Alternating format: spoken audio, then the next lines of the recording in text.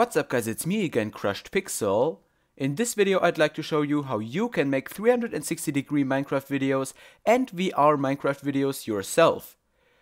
If you don't know what a 360-degree video is, on my YouTube channel I have two 360-degree videos which you can watch. They basically allow you to freely look around while watching the video, which is very awesome.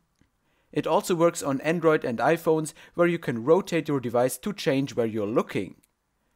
The second type of video you can make is a VR video. VR or virtual reality videos are similar to 360-degree videos, but additionally you can watch them in 3D. For example, using a Google Cardboard and your Android phone. So to get started, you need the latest version of the Minecraft replay mod, which has been released recently. It has to be version 1.0.6 or newer, because the ability to render VR videos has been added in this version. During the past months, Johnny0702 and I have collaborated with some Google employees to add the ability to render VR videos to the replay mod. If you are not familiar with the replay mod yet, please watch my basic tutorial video to understand how to record your gameplay and make camera paths. I won't explain how to do so in this video.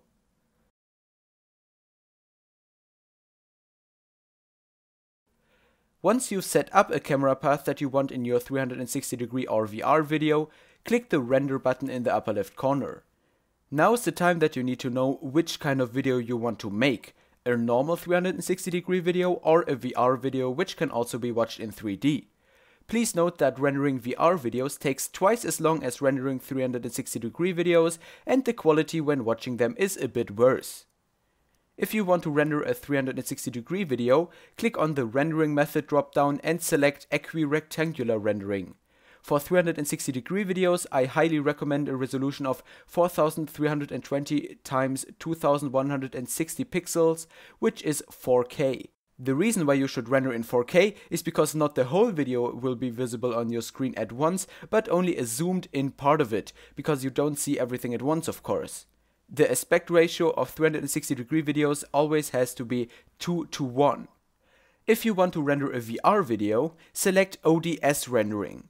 Here I recommend a resolution of 3840 by 3840 pixels. I will explain to you later why you need exactly this resolution.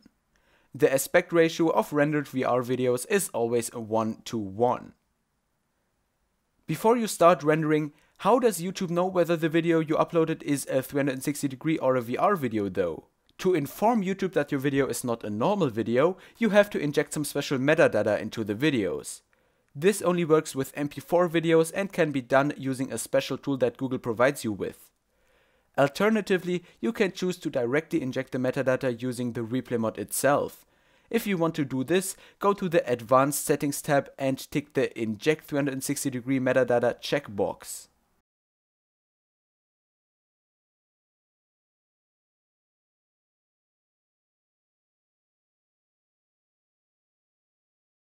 After the rendering has finished, you can directly upload the video to YouTube from within the replay mod. In case you haven't checked the Inject 360-degree metadata box, the mod will insert the metadata automatically before uploading. However, if you want to add some music to the video or want to combine multiple camera paths into one video, you'll need to re-render the video using your video editing software. It is important that you maintain the same resolution when exporting 360-degree videos from your program, for example Premiere Pro, because otherwise the 360-degree effect won't properly work in the player.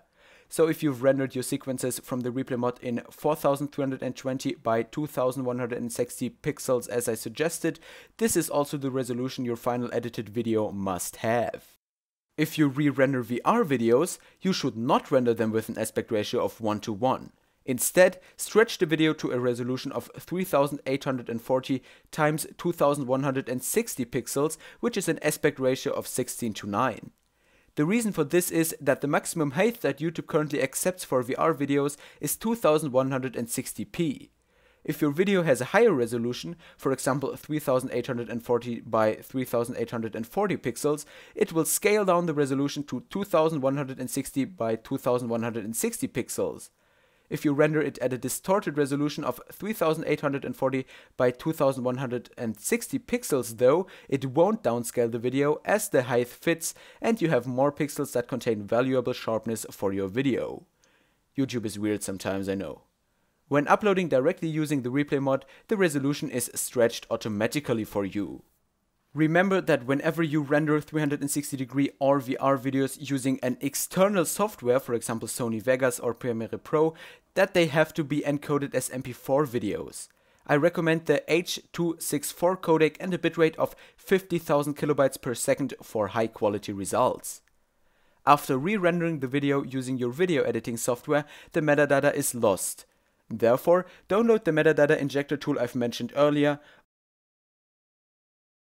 open your final video and tick the checkbox that says spherical. If your video is a VR video, also tick the checkbox that says 3D top bottom.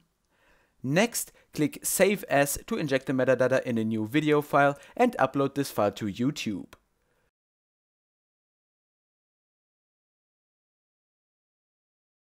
Once you've uploaded the videos, you can watch them using most modern browsers, for example Firefox or Chrome, and using the official YouTube apps for Android and iPhone. To watch VR videos in 3D on your computer, you will need red sign glasses.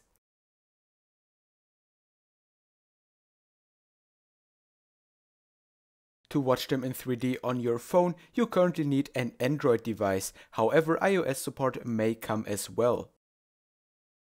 They recommended me to buy the Go4D C1 glass to watch the videos in 3D, which costs only $22, and I'm very much satisfied with it.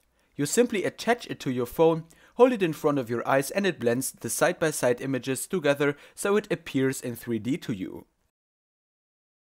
You can use any other cardboard instead of course, but this is a relatively cheap one with a good quality.